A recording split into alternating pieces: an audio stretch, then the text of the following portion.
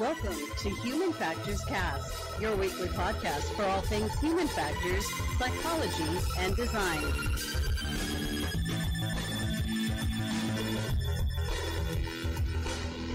See, the network tried to get rid of us, Blake, and they can't put us down. No, they can't win.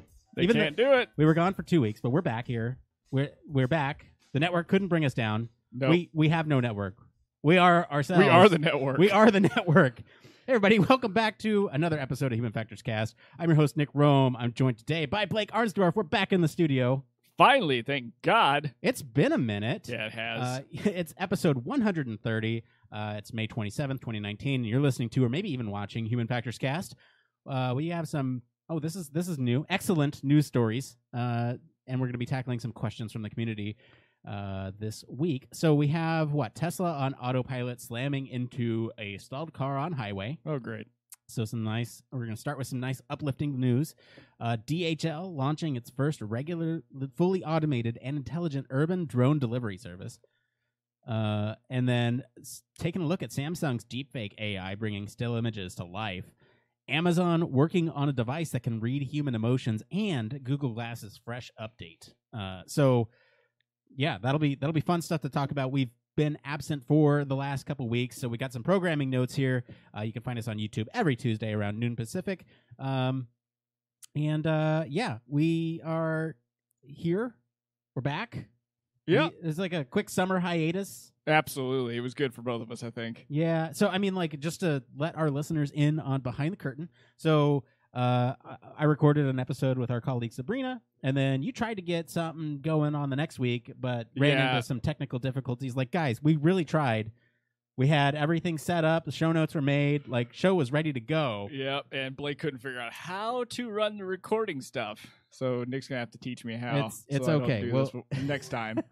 We'll make sure it doesn't happen again. But, we're back. Last week, we had some sickness. Both of us were not feeling well, so it just did not happen last week. And now we're back. So, hello. Welcome back.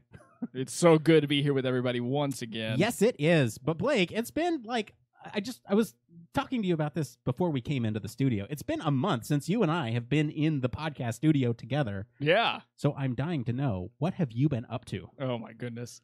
So, Nick, I don't know how many years ago this is now that we talked about doing this, but at one point you and I were talking about going and seeing, at the time, the new Star Wars movie in 4D. Oh, yeah. Are we doing that this year? We got to do that We this year. should do that Let's this do that year, this year. because I went and saw Detective Pikachu in 4D, or 4DX, whatever they call it, and it was insane. Yeah? It was like riding Star Tours for an hour and a half, which was amazing for me.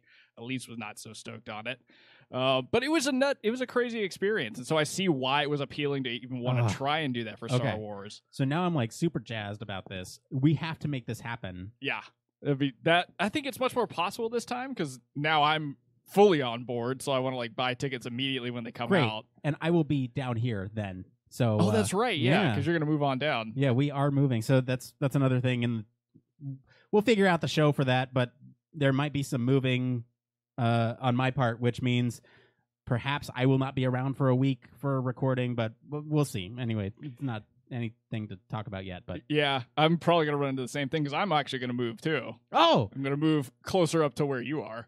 Oh, really? No, not really. Oh, okay. But I am going to move so north. We're going to switch. Yeah, we're going to switch places. Maybe we'll end up at the same place. Maybe we could just get two rooms side by side. There you go. And then we could just record, right outside in our front kind of communal area. That'd be so nice. That'd be fun. Okay, so let's go ahead and... Oh, wait. I didn't talk what I'm talking about here. Yeah, what's been going on with you, man? Trying to get right into the show. Know. He's very excited. I'm just so excited. We got so many news stories. Okay, so preparing for a kid over here. So I've been looking for kind of life accelerators to make our lives easier and more efficient. And one of those things is, I'm sure you've seen a lot of this, is a lot of these stores and websites are now coming out with this sort of mobile order and pickup thing where you you basically just on your phone, you do the thing, you drive there, you pick it up, and you're good. Or Target's doing this thing where you basically add everything to your cart. You can set up favorites, and then you just drive up, and they have a shopping cart waiting for you, and they just load it into your trunk, and then all your like department store shopping is done. That's pretty epic. And I actually saw on an Amazon box the other day that they're starting to do that through Whole Foods too. Where they'll even deliver your groceries if you order enough ahead of time or whatever it may be. Yeah. So I'm trying to find all these accelerators, and most of them have been successful. There was one instance where we ordered Chipotle over the weekend and showed up right on time, and somebody else had taken our bag because they don't have any sort of validation, right? You show up, you pick up the bag, and that's it. Isn't that wild? Because there's a salad place that I order from like almost every day at work, and I do the same thing. I'll get online, order it, set the time, but there's like nobody checks to make sure that you're picking up the right one or like scanning a QR code or anything. And I was just thinking about like one sort of thing that you can do to make sure peace of mind. You print out a barcode on the receipt that they attach to your order, and then you have a barcode that's matching on your phone. And if they just had technology that they scan, and if it matches, you're good to go. And that's some sort of validation that says, hey, this customer came and picked it up. That gives them an extra set of metrics, and it gives you peace of mind that no one's going to walk off with your food. It does require an extra pair of eyes for the pickup window, but, you know, like that's a trade-off. I don't know. I just been thinking about, you know, both from how easy it is from a customer perspective and also how easy it is from an employee perspective. So like this Target one that I just mentioned. So I tried this the other day, and you know, you set up your order and you say, okay, pick up. And then it says your order will be ready within 2 hours. We'll let you know when. We've basically picked up everything off the shelves. That's pretty fast. It is. So it's same day. And that's fine. I was expecting that. And so, you know, it says, just let us know when you're on our way. And I said, okay, on my way. And my Target's about 10 minutes away from me.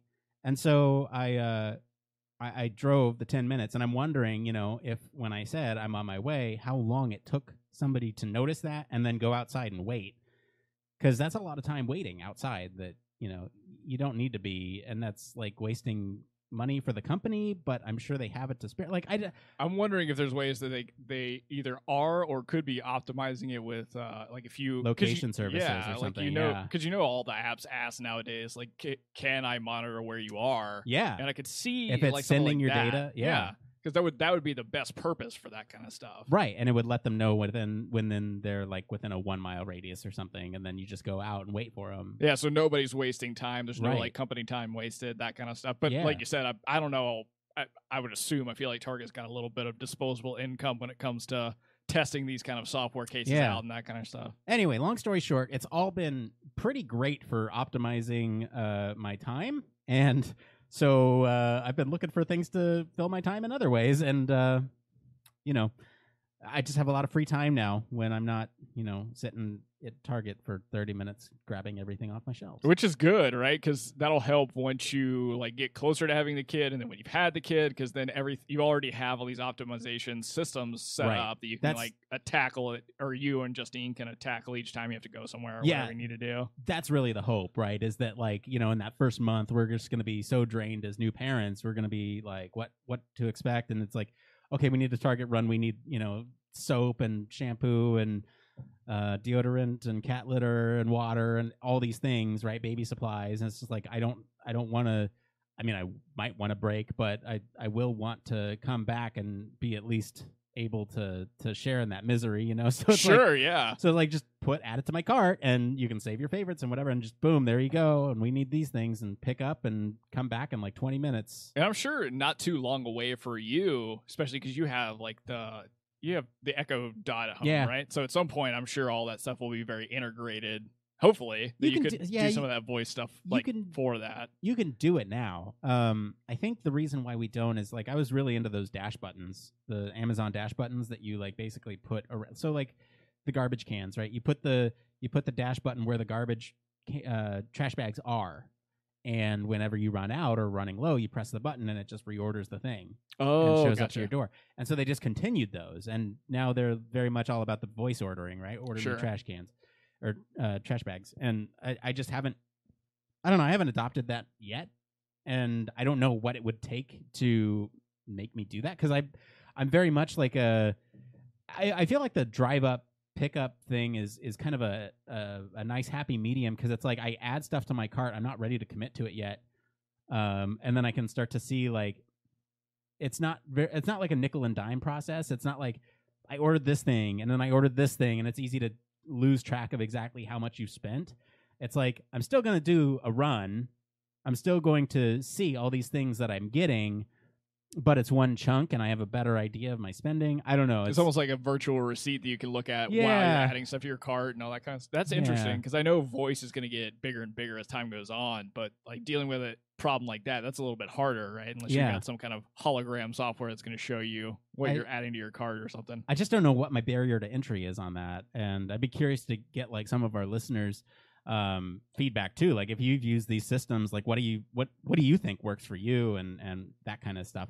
Okay, Blake, but I'm dying to jump into this news. Let's do it. It's been a while. Let's get into the Human Factors News. This is the part of the show all about, you guessed it, Human Factors News. This is where we talk about everything related to the field of human factors. It's be anything from, what do we got in there? Some privacy for sure.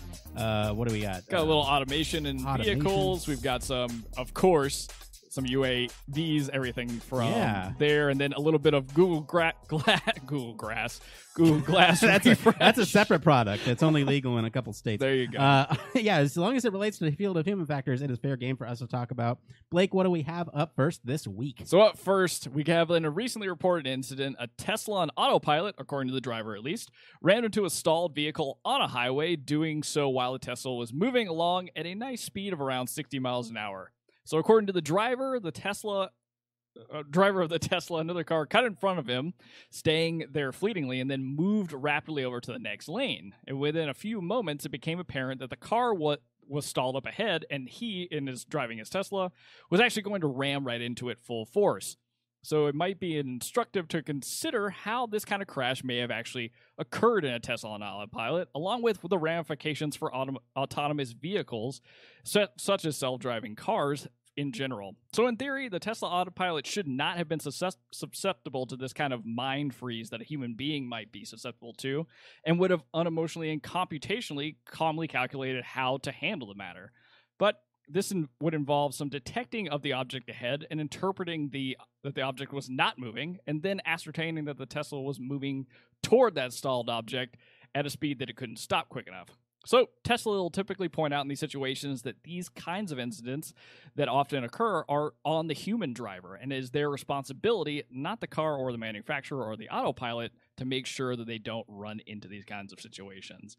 So, Nick, we've backed and forth about this a bunch on the podcast. Right. Like, where really does the blame fall? Like, blame is probably the wrong term to use, but like, who's in charge when we're talking about autonomous driving? And of course, it makes sense from Tesla's perspective to be like, oh, it still should be the human operator.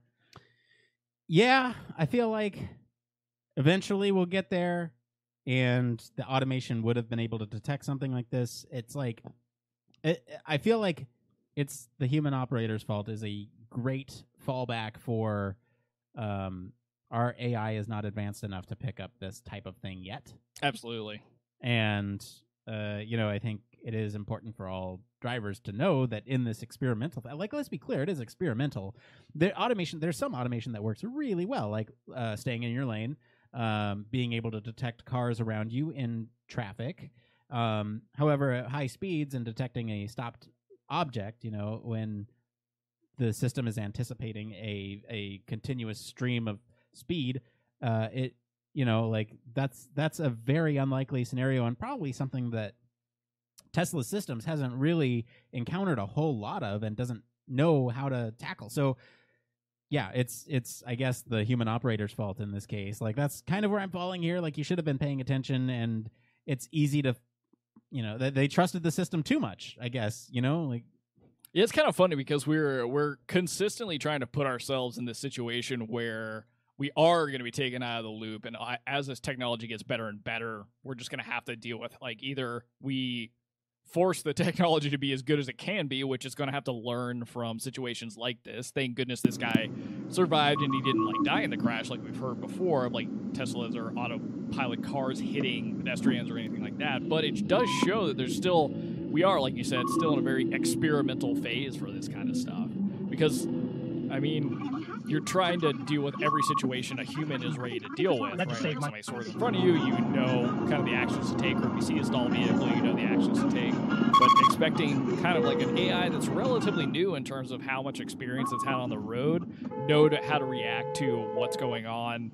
Like if somebody cuts you off and then you all of a sudden see a stalled vehicle, I can see it happening. I mean, as bad as it is, hopefully it's a learning moment. It improves the actual automation behind Tesla's autopilot. Yeah, one thing that weirds me out is like there's these compilation videos of Tesla kind of or these Teslas predicting crashes that happen before they actually happen. And I'm wondering, like, what were the circumstances? I'm sure we'll learn more as time goes on, but like, what were the circumstances around this specific incident where the system didn't detect it? Because that's a gap in the automation, and that's something that the Tesla coders could look at and basically say, okay, why didn't this case work, and what other environmental cues can we pick up on so that way this doesn't happen again? And I mean, as time goes on, we're just going to patch all these holes, and I don't know. I'm very optimistic with automation, especially once you get more automated vehicles than non-automated vehicles on the highway. I think that's the tipping point for safety. Well, that's really the key, right? Like a lot of this is having to deal with unpredictable human behavior. I mean, you might be able to get some cues off the cars or experience driving, but if there was more automated vehicles than non-automated, I feel like this would be a lot less frequent. And it's not even that this is happening at a like really high unprecedented rate. It's just happening. It's a new technology that people are not 100% on board or comfortable with. And it has, not just from Tesla, but it has like cost people lives. This is kind of terrifying. I probably shouldn't have pulled this up while we were watching a crash compilation of Tesla vehicles. Is that thing just backing up in the middle of the highway? Yeah, it's definitely. Oh, it's having a freak out. Yeah. So anyway, I ultimately think. Did it end up on the stairs? Oh, that had to be an accident. Yeah. Anyway. Anyway, I definitely think it. This one verdict, fault at operator. Yeah, definitely stops with the operator at this point. I wonder, something that I wanted to mention when you said it, and I doubt this is a problem, but because even watching some of these compilation videos, they're so, oh my God. Just straight through the window? That's not all right. Man. But watching some of these compilation videos, it looks like the Teslas are able to get out of some pretty interesting problems. I agree. And I'm wondering if it's like lapses in having to update the software or something like that impacts like how well the Tesla is able to deal with more problematic situations. Like, do you have to like the same way that you restart a Windows machine to upgrade it? Do you have to do the same thing with your Tesla? And can you accidentally not upgrade to the newest software? Right. And what happens if it bricks your car? Or like not bricks your car, but like, what if there's some fatal security flaw that prevents the car from I don't know, like it undoes, I don't even know what I'm saying, like it undoes some previous update that that those circumstances would have been known, and then the next update completely reverts that because of some code goes through validation. I don't know what I'm even worried about. Anyway, that's like. But you bring up a good point though, because like even still with code going through validation, like on websites and stuff, you can run up on maybe other endpoints not being updated enough, or like you create a software update based off of some sort of API endpoint that you typically hit, but maybe that doesn't update, or there's something wrong in the code. I mean, there's definitely ways to double check, and I'm sure there's a plethora of like unit testing that goes through these kind of releases, but I feel like there is a lot of leeway in terms of what could be causing some cars to be able to react quick enough versus others not being able to. Yeah. Anyway, time will tell. I think be interesting to see more Tesla crash avoidance compilations, because the crash ones they're kind of terrifying. Yeah. All right, what's up next? All right, so DHL Express, the world's leading international express delivery service provider and the world's leading intelligent autonomous aerial vehicle company, EHang, have entered into a strategic partnership to jointly launch a fully automated and intelligent smart drone delivery solution to tackle the last-mile delivery challenges in urban areas of China. So the launch ceremony was held last week at the EHang Command and Control Center in China with the attendance of senior executives from both companies. And this cutting-edge solution takes its inaugural flight for a DHL customer, making DHL the first international express company to provide such a service in China, and maybe even around the world. So it marks a new milestone in both the company's continuous effort to bring innovative and intelligent solutions with greater automation to the market, using the most advanced UAV in EHang's newly launched Falcon series, featuring the highest level of intelligence, automation, safety, and reliability. The new drone delivery solution overcomes the complex road conditions and traffic congestion common to many urban areas, and it reduces one-way delivery time from 40 minutes to about 8 minutes. It can save costs up to 80% per delivery with even a reduced... Hey guys, this is Nick here. Unfortunately, during the recording of this episode, I may have mentioned that we are making some behind-the-scenes changes. And unfortunately, it recorded the DHL video audio. If you want to enjoy the full dance party, you can check us out on YouTube. Otherwise, you can just enjoy the rest of our conversation after the dance party subsides. And on with the show. It is kind of cool, though, to see other companies tackle this space. And I think the exciting thing to me is that competition drives innovation. And so, if DHL comes up with something that Amazon hasn't thought of, like I don't know if Amazon or Google have thought of these like little kiosks here that basically a delivery person is coming up to, putting the thing in and saying, go to this address. Like it's almost like a satellite launching area where it launches the drone from this location. It always has the return home, and presumably that stuff is all automated. And I know we saw like a couple weeks ago, like there was this like drone delivery from a UPS van or something where it like shoots off and then delivers and then comes back to the van wherever the van's at. Yeah, you remember that? I do. This is kind of like that, but without the mobile variant. So again, like it's just kind of cool to see all the different companies line up their ideas and their technologies and see kind of where they succeed and where others fall flat, and then how can they basically take the ideas of the other companies, for lack of a better term, and innovate on them to make this the most efficient thing that we have out there. Yeah, and I feel like something like this could, I don't know, in the next 20 years be the replacement for what we see, those little blue post office boxes that sit on the road. You could basically go up to this and say where you need it to go, and it'll end up there in like maybe a quicker time frame than what we're used to in terms of transit for mail and stuff like that. Takes up a little bit more real estate than a blue mailbox, but that's true. But for now, anyway. For now, yeah. I mean, I could very easily see like an underground kind of container, and then this just shoots out of the ground. But then I think something brilliant about this design is that the height of this is high enough so where like somebody couldn't mess with the drone. Like you got to be real tall to climb up on this thing, and the top kind of opens up, like kind of like an air hanger almost. Yeah, and it lets it out of the top, and so like you would have to.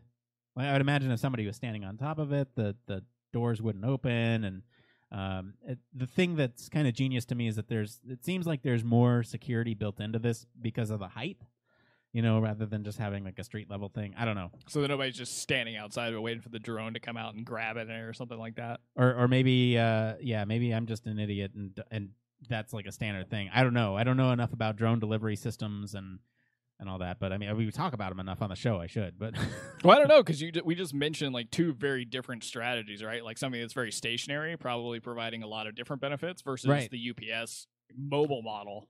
You know what I will tell you though, this is going to change the way I do my mobile pickup delivery. This is gonna instead of going out, they're gonna just have Target's gonna send me out a box from like this drone, and that'll be it. Just drop it on the doorstep. It'll be the same thing, but I don't have to go and get it. Yeah, could cut down the time and save energy and save the planet.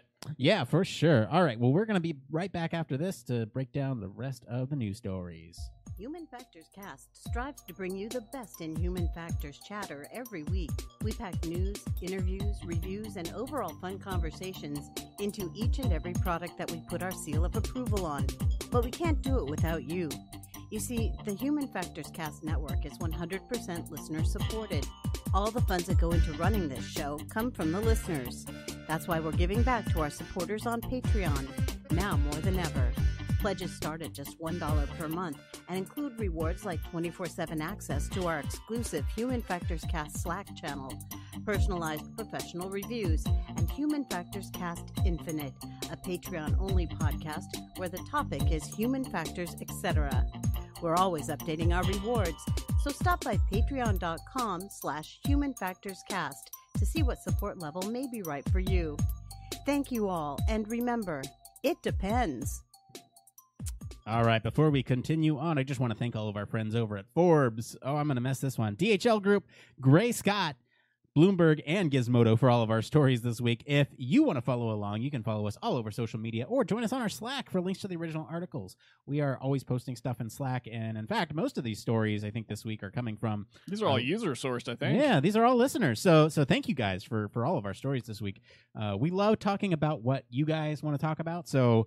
if you find something interesting that's human factors related, throw it in there because we want to put on a show that you want to hear. So, yeah, go visit the Slack. Yeah, it's a good place to be. All right, you know what, Blake? We never record this early. It is Memorial Day, so we're Gives us a recording little more leeway. We're recording a little early, and the air conditioning just came on, and it feels amazing. Yeah, because by the time we actually get in here, it turns off. Yeah. Yeah. All right, what's up next? All right, so a lot of coverage has been done over the emergence of what is known as deepfakes in the last couple of years. And truth be told, they are both captivating and at times frightening. So the implications of this growing technology are practically limitless, especially as our ability to tell the difference between what is real and what is fake diminishes even further.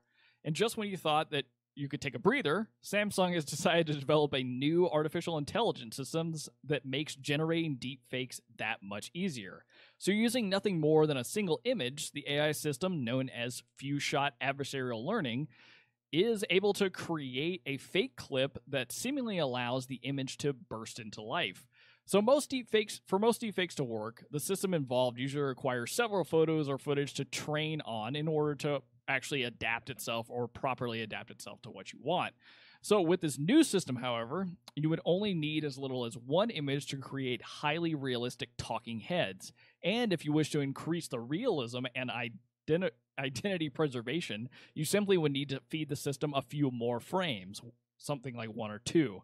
So for now, the technology is a little bit limited, but try imagining the possibility of integrating something like this into mixed reality with tech of this kind of AI. Oh, yeah. Now we're talking. Yeah, that could really get insane very, very fast. Although, like Nick and I kind of played around with earlier, we took a test on some deepfake. Yeah. So, I mean, let's just talk about deepfake technology like at general? The highest level here really quick. Sure.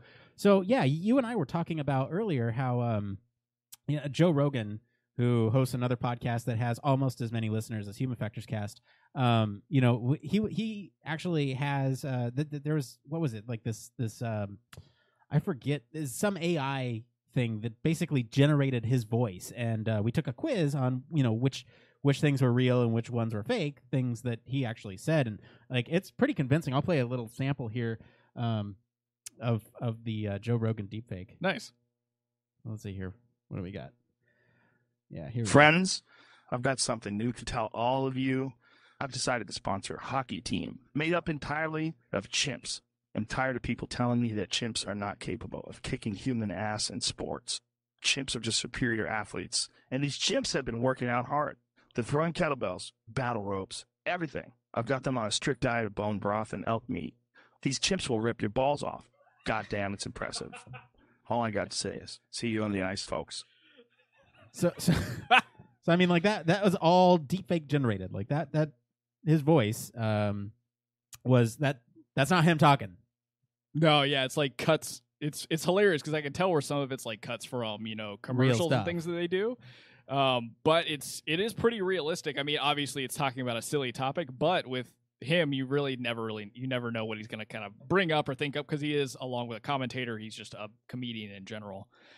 So it is pretty convincing. And when we were taking the quiz, I mean, it was hard to tell the difference between a lot of some of the voice fakes versus what was real. Yeah. Okay. So okay. Think about what that is. That produced something from nothing. Or I guess something from probably hundreds of thousands of hours of, like, I don't know how many episodes does Joe Rogan have. He has a couple somewhere in the thousands, and they're 3 hours long a piece. Right. So he has thousands of hours of his audio out there. And that's just podcasts, right? That's just podcasts. He is a celebrity. Like YouTube across like all the other stuff that he's done before, and even if you really want to get crazy, like thinking about other mediums and other places that he's done stuff before, like his comedy album, stuff on Instagram. There's just a lot of data for anybody really you can pull from in terms of getting their voice, getting their face, all that stuff. Yeah, so there's a lot of things that you can pull from. Now, my point with this is that that's a lot of data, and it has produced something. I don't know if somebody put a script there and they produced it to that script, like it was able to generate, like if you were to text to speech it and it's now Joe Rogan's voice, or if that was like generated content from nothing. Oh, I get what you're saying. Yeah. So either way, I'm not sure. Either way, it's scary. So now let's get back to this story here. There is another thread of deepfakes that is going along, and basically, like, let's say there's a source video of you and I talking. Someone could then take a model of somebody else's face, like let's say Joe Rogan, right? That somebody could take Joe Rogan's face and slap it on me or Blake, and it could be Joe Rogan talking to Joe Rogan as Nick and Blake, and it's his face mapped to our face and our facial structures, and it looks pretty good, right? But again, that's from a large sample mapped to a sample of our faces at different angles. So this is kind of the next step. So this is basically saying, okay, let's say you have a picture of Nick and Blake and not a running video that it has, all that data to build a model on. Now it is saying, okay, I have one picture of Nick and Blake. I have this model of Joe Rogan, and I'm going to apply it to this picture of Nick and Blake and make those pictures come to life as Joe Rogan, as Nick and Blake. Are you confused yet? Because basically what this is saying is you can take a still image and project some model, some movement onto that image, and now make it look like that image is moving based on trained data. Like now, absolutely, yeah. So this is big for a couple reasons, but the biggest reason is that now you don't need like source video. You can kind of generate this content just from an image. Yeah, and if that's not good enough, all you need is a couple more images, and then you're really cooking. Yeah. So this obviously there's a lot of ethics involved with deepfakes, and I don't know if this is the place for those conversations. Those conversations happen in other places, but how is this human factors, and how can we apply this to human factors? Because I can think of one direct thing that we talked about before the show, which would be kind of interesting to do as an experiment.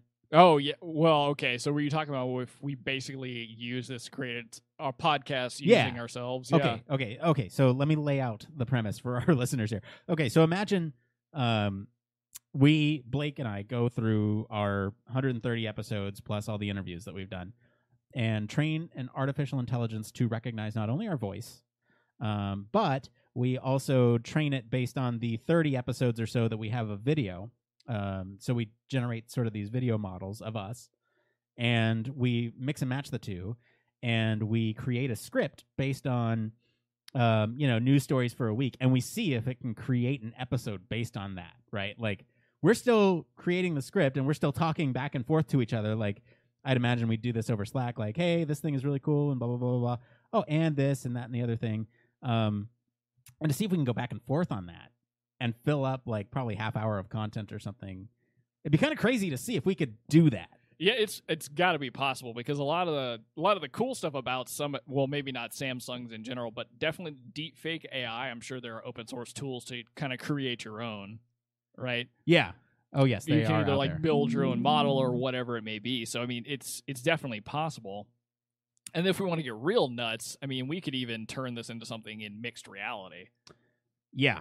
Could you imagine putting like a 3D a 3D camera right in front of us and having people watch us in VR, but then have our bodies be produced by these digital avatars that are mapped to these deepfakes that make that it we're look creating through Slack. Yeah, basically giving it content for it to spew out and have our mannerisms and act the way that we do.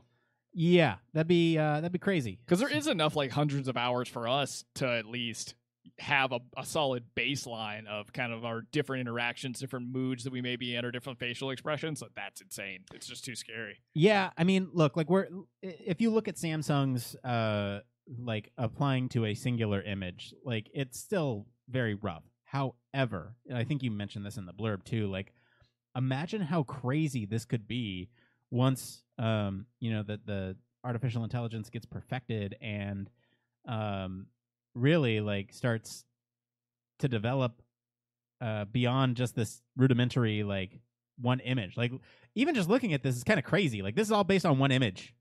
But yeah, it's pretty nuts. And so where does it go? Like there's again, like a lot of ethical concerns, like who is really saying these things and your privacy and data and all that. It's a whole can of worms I don't even want to open. But it's for like again, trying to be more on the human factors perspective, how do you even, what can you do to help prepare other people to try and spot this kind of stuff? Or are there even things that we as humans can do or look or be paying attention to that would key us into, okay, maybe that is a deep fake, maybe it's not real?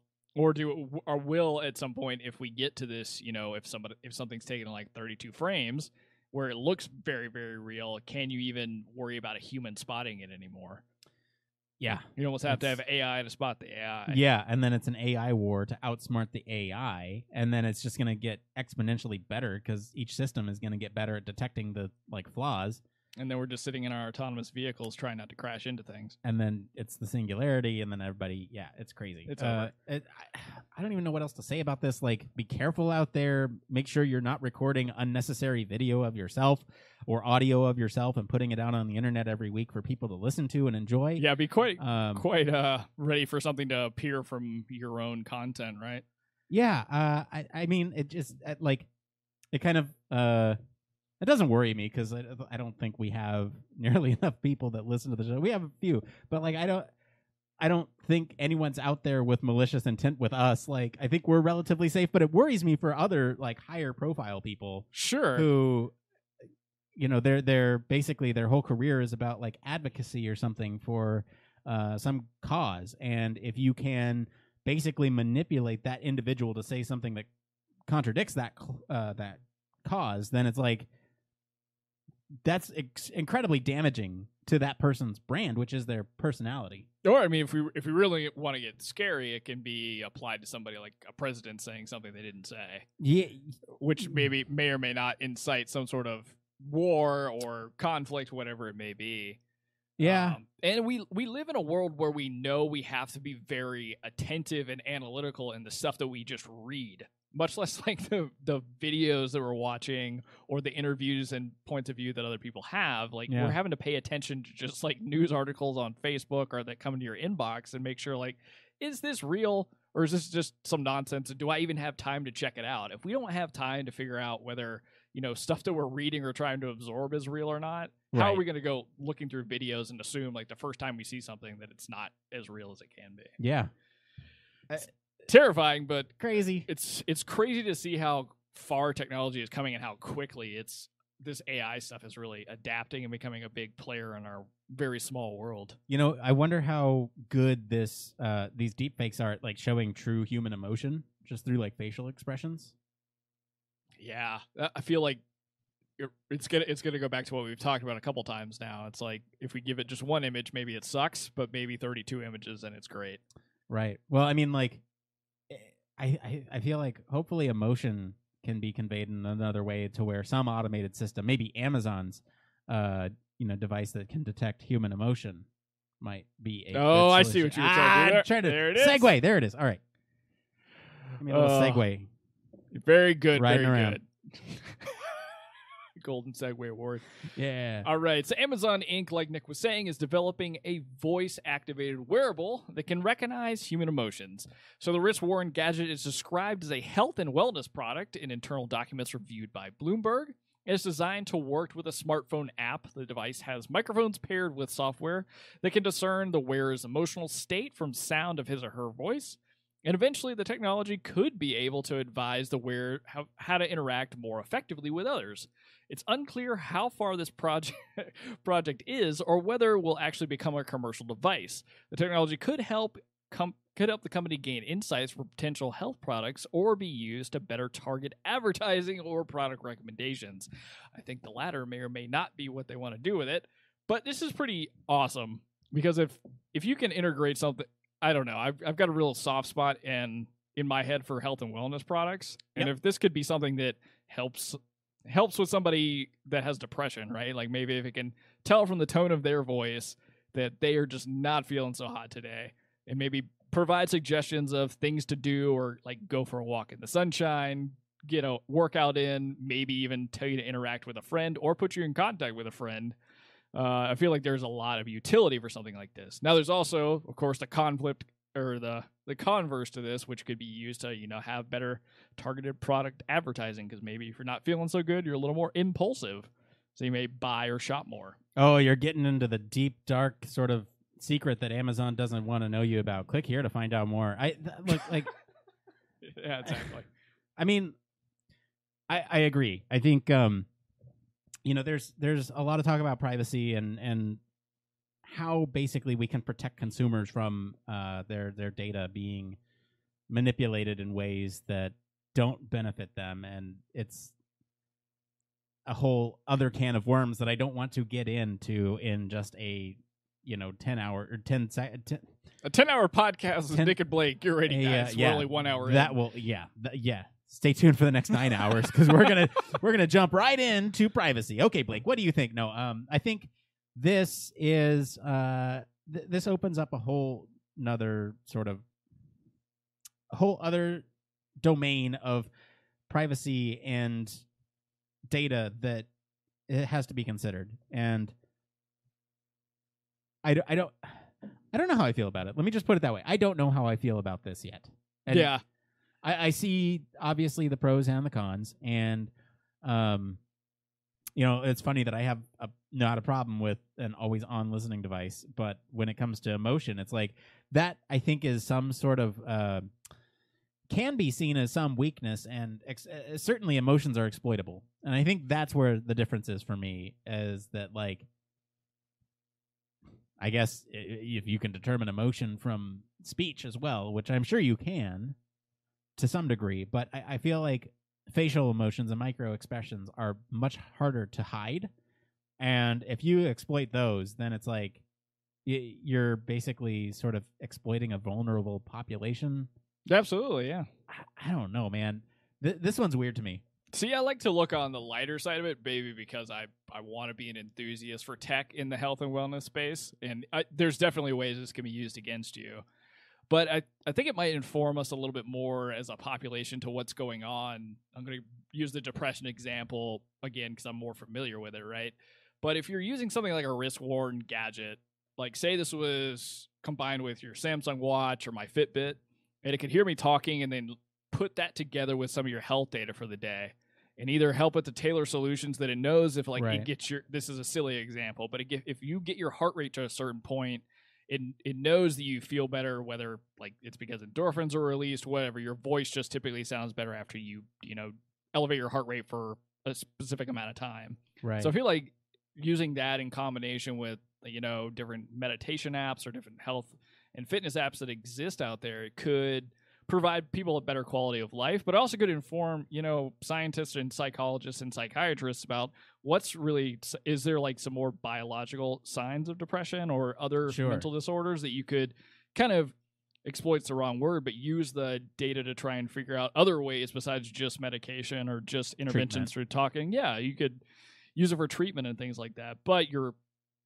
completely right, and it's part of my fear that it's coming from Amazon. I have nothing against Amazon. I use their products all the time. Yeah. But I could see this being something like, okay, just like how Facebook better targets people through using data, if you can collect data like this and analyze it and make your product better and make you more money, the companies are going to do it. Yeah. Especially like a giant conglomerate like Amazon.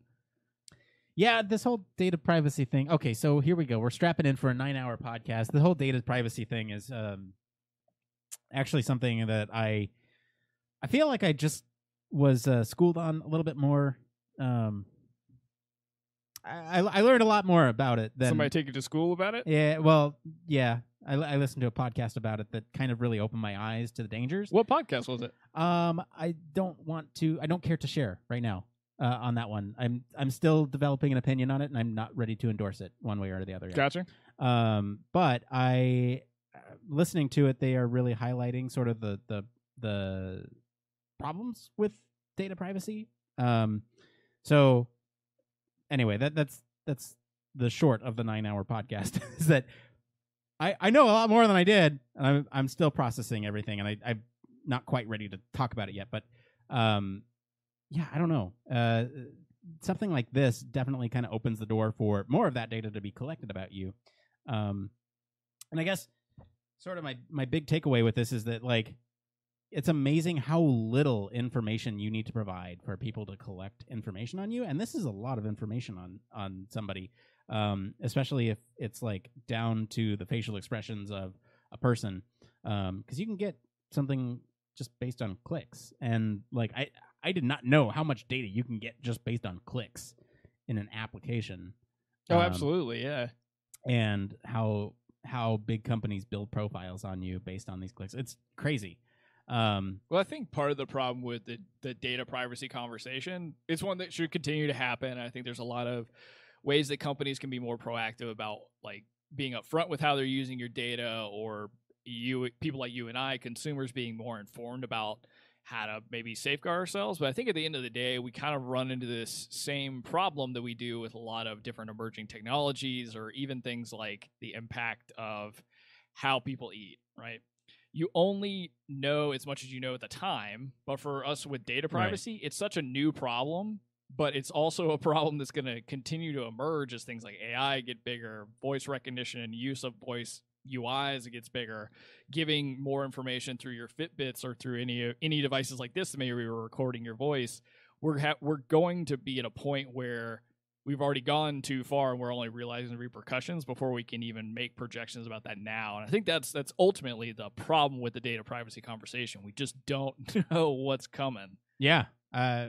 It's definitely a conversation for another time. But I want to make sure we have time to get to some of our listener questions. But we got one more story. Absolutely. All right. So almost 2 years ago, Google parent Alphabet reminded the world that Google Glass wasn't dead yet. So it was just for regular. It just wasn't ready for regular consumers. So rebranding Google Glass as an enterprise tool for blue-collar factory workers and doctors was a savvy move that breathed new life into the Google Glass product. Alphabet is building on the progress it made in the switch to enterprise with some refreshed hardware for Google Glass. It also is transitioning Glass from the experimental X division to Google proper. So a blog post announcing the update explains a better CPU will supposedly enable better battery life and performance for tasks involving computer vision and machine learning. The new glasses also improve the camera for better video and live streaming and adds a USB-C port for faster charging. Most notably, the new glasses are built on Android and support Android Enterprise mobile device management. That'll make it easier for companies to build new apps and integrate into the glasses into existing services or APIs. So whether or not Google will ever attempt to make consumer-focused smart glasses is debatable, but a move towards the consumer market would depend on solving problems like style, functionality, and privacy factors that doomed the original Glass but aren't quite as lethal in the enterprise space. So it's kind of odd. I don't know what you think about this, Nick, but it's kind of odd to me that they're really trying to push this more consumer Google Glass adoption, because I think that it was truly like an awesome technology for them to develop, but it just didn't hit its mark in the right target market. And when it found its life in the enterprise world, I don't know what they're really trying to gain or what they think they're going to do in the consumer world or what real benefit it's going to bring. Yeah. So yeah, I don't know. So right now they're focusing on enterprise, right? And they're hoping to come back to consumer at some point. And I think a lot of the consumer desire is along the lines of the sort of pie in the sky augmented reality stuff, right? Like navigation, like video, phone calls, or whatever, what have you, right? But I don't know. We're not there yet for sure. And I'm curious to see what kind of applications in enterprise makes this a better solution for that, when a lot of the tasking that you might do there, I don't know. We've seen other companies do the headsets. Yeah, HoloLens has been a big one, is especially one in the same kind of domain of enterprise or blue-collar work, as they called it. Yeah, and I just don't know what Google Glass can offer that the HoloLens can't, when it seems like HoloLens has kind of carved out a sector for itself. Like we saw the integration with the hard hats, and like the Google Glass, what do they call this? The Glass Enterprise Edition 2. Woo! It doesn't, I don't know, like the screen real estate is very small, still looks clunky and not nearly as protective of the eyes. I don't know. Like, I have a lot of criticisms about this. I think it's interesting, but beyond that, like, I would like to see what sort of applications require a lighter weight, and I'm sure they exist. I just am struggling to conjure them right now. Like, what kind of applications require a lighter weight headset that also can operate within a reduced field of view? That maybe the HoloLens isn't sort of ready for prime time yet. Maybe, yeah. I'm not really sure what they're looking to do. I think ultimately they're just trying to continue to grow the technology to get it to a point where it's going the way, especially the way things are looking. It looks like they're just continuing to try and grow the tech a little bit more, add some kind of lighter weight stuff so that eventually it can be in consumer land. Because right now, I just don't see, this doesn't feel like you're going to put it on people with hard hats, right? Like what we've seen before. This is very lightweight, like fashionable glasses almost. It almost feels like office desk. Yeah, like you're going to be, looking at your Outlook calendar projected on the wall, trying to schedule a meeting with the person next to you or something like that. Yep. So I'm just not quite sure about what they're trying to do. I think it's great they're trying to keep the technology moving, but right now it just kind of it seems like it's in a middle phase. Of course, and we've talked about this a bunch of times, and I think, and we've talked about it with HoloLens as well. I think this has had a pretty big impact in the medical sector in terms of I guess giving information to doctors with just these Google glasses on, or nurses, whatever it may be. But other than that, I'm not quite sure what their real aim is. It's great that the power is getting to a place where it's much more, it's ramping up a little bit more. I like the idea that they're kind of rolling in the Android enterprise software into this. And they're just hoping that, okay, people are kind of like Alexa Skills has turned into a big thing with developers. Maybe this will be the same thing for Google Glass. Like, it'll be some experimental place people can go and develop apps, and maybe they're looking to the development community to try and push the envelope of what you could do with the tech, to give them a little more insight into what would people even want this for, what's the kind of like limits that you can reach. Yeah, I don't know. We'll have to see what applications they come up with. But I want to make sure we have time for our listener questions. So let's go ahead and get into... It came from... All right. This is normally the part of the show where I say it came from Reddit, but it didn't come from Reddit this week. It came from our email. Email. So, we got... It came from email blurb or something. We got an email from a listener, and they wrote in with some really great questions. I want to make sure we have time to answer them on the show. So I'm going to kind of truncate this email just a little bit, but we'll make sure to cover the important bits. All right. Dear Nick and Blake, good evening. My name is Fabrizio, and I am a recent graduate student from FIU, Miami, Florida. I come seeking advice as I have changed my goals of pursuing a PhD in cognitive neuroscience to pursuing a PhD or master's in human factors when I discovered the field. I'm currently in my gap year and will be applying by December, which means that I have over 6 months where I can be working in something human factors related. Here are the questions. Where can I find internships? There's none in his area. There's only senior jobs. What are some companies or people I should be contacting for these opportunities? What skills should I be learning or self-teaching at the moment to make me more competitive? What advice do you guys have for me? The internet has so little information on this field, sadly. Thank you both for this amazing podcast and inspiring me to make a career change. Okay, so Blake, I want to jump into these questions. Let's start with the first one here. Where can they find internships? Well, you mentioned that in your area there's only kind of like senior level jobs. What you could do is you could poke around the website for those senior jobs that you were looking at. If you're interested in any of the companies, the products they create, or maybe if you even know somebody, you could reach out and see if they offer internships, and maybe it's not listed on their website, or give them a compelling reason why it would be good to have you as an intern. That kind of stuff. That's one way you can poke around. Another way that I've done it just a couple times is just try hitting up LinkedIn for any companies that you like, and look for any technical recruiters that may work at that company.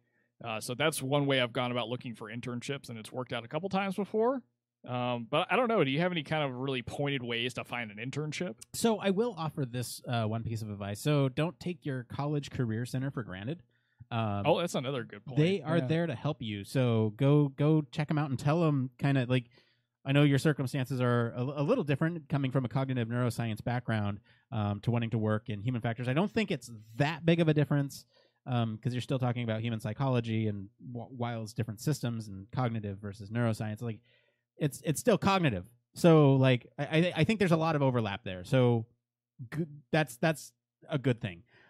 So if you go to your college career center and like even if you're graduated, you can still find help there. That's a good place to go. It's a good resource. Potentially, like, look at LinkedIn, like Blake said.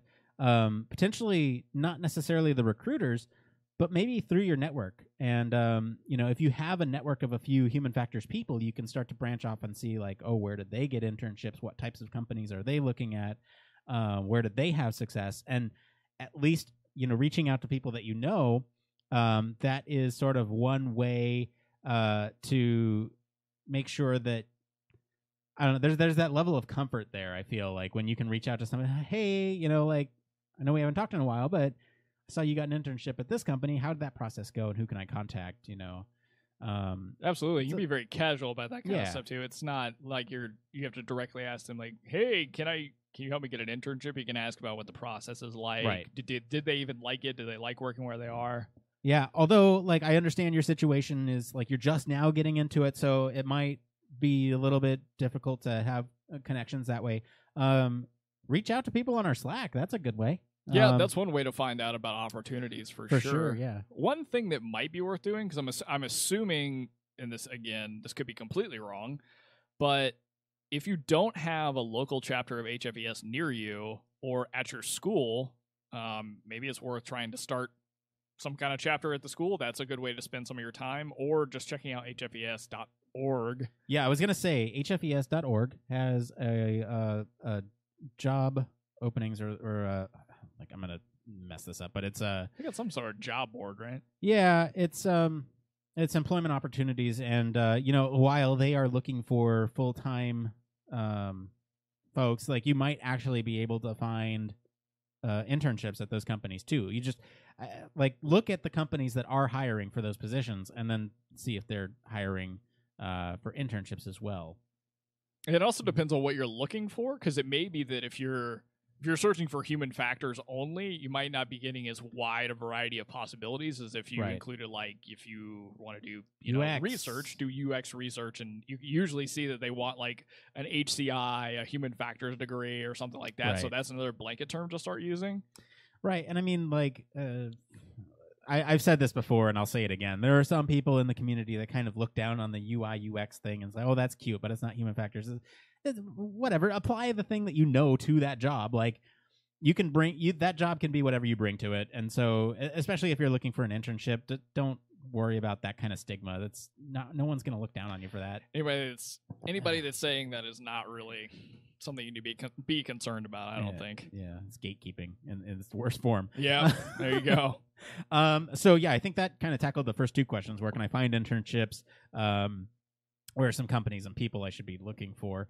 And then what skills should I be learning or self-teaching at the moment to make me more competitive? So this is a great one, Blake. Yeah, this is a lot of fun. And there's something that I want to encourage across all three of these questions, because I think by knowing the answer to this or having some ideas about it is going to help you answer the questions for yourself. But what type of field do you want to work in? I mean, do you want to deal with, like, physical product design, like with stuff like that maybe more closer to ergonomics, or are you kind of on Nick's side of the house where you like VR and mixed reality? So knowing kind of the field of where you'd like to apply the knowledge of both cognitive neuroscience and human factors methodology, I think that can help you kind of figure out what companies does it make sense to try and you go see if they have internships, or what people are in those fields that are notable, maybe even professors that are doing research in, mixed AR or whatever it may be. And I think that'll kind of help you figure out what skills you may want to learn as well. Yeah. I think I failed to mention it, but I took this part out, but they're interested in neuroergonomics right now. That's right. But I think we can sort of, blanket statement that for anyone else who might be in a similar situation. Apply it to what you're interested in and your area. Or just nail that down first and then kind of go dive deeper on it from there, like dive into the where and the who and the different companies and that kind of stuff. But in terms of skills, if you really like the world of human factors, I encourage you, so I'm gonna give you the name of a book, and I'm probably gonna screw it up, so I'll go home, look at it, make sure and put it in Slack.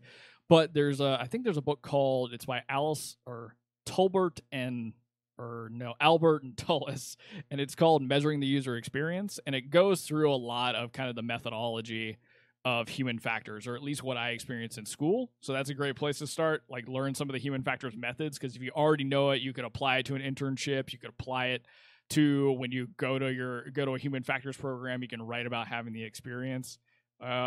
If you're interested in it, start trying to pick up different things about learning how to code. It could be useful from like a Python perspective if you are more into the analysis and data analysis type stuff, or if you're interested in even in like machine learning or AI, or if you like design and development, it may be worth just trying to get yourself up on the normal stack of like HTML and JavaScript and CSS. Yeah, there's in terms of like learning and self-teaching, there's a lot of really great resources out there. There's a whole suite of like UI, UX, human factors stuff on lynda.com, which is like a LinkedIn company that you can basically like say, hey, I took all these classes, and attach them to your LinkedIn profile. And so people see it's effectively useless. No one actually looks at those things and says, oh yeah, this person took all these classes, they're smart. I don't know, man, because a recruiter reached out to me and actually mentioned LinkedIn learning classes that I had taken, and like some Code Academy certifications that I had put on my LinkedIn profile, and actually were asking me questions about teaching based off of that. That's interesting, because so I think it gains more merit as time goes on, because people really they really stare at your LinkedIn profile or take it for more than maybe it's worth. I don't know. Like, I've never had success with that. I've never had any recruiters reach out to me for that very specific purpose. But my recommendation still stands. Like, those lynda.com classes are really good, and they teach you a lot about the basics. If you're just getting into a program, those are like a great overview to kind of take before you jump in as a starting point, to kind of know what you're in for, and teaches you techniques and methodology to sort of jump in with that head start knowledge. So, okay, any other closing words for this one, Blake? No, but if we didn't answer the questions, or you have follow-up questions, you can always get Nick and I either in the Slack or through the show email. Oh, I'm planning to reach out to this one. He had a couple other really specific questions that I want to answer. So yeah, if you guys have any questions, though, that's a perfect segue to exit the show. Yeah, if you guys have any questions, like Fabrizio did, you can always reach out to us. We're any of the social channels at H Factors Podcast. You can reach out to us at show@humanfactorscast.com. If you like what you hear and want to support the show, you can leave us a review on your podcast medium of choice, or consider supporting us on Patreon. And of course, you can always reach us at our home on the web, humanfactorscast.com. I want to thank Mr. Blake Arnsdorff for being on the show today. Where can our listeners go and find you if they want to find out where to go and get a name change? If you want to get your name changed, you can always ask me questions about it at Don't Panic UX across social media. All right, that was a little Easter egg, because we still had Elise in there from when you guys... Anyway, special thanks to Jeff Olson each and every week for video editing. As for me, I've been your host, Nick Roome. You can find me across social media at Nick_Roome. Thanks again for tuning in to Human Factors Cast. Until next time... It depends.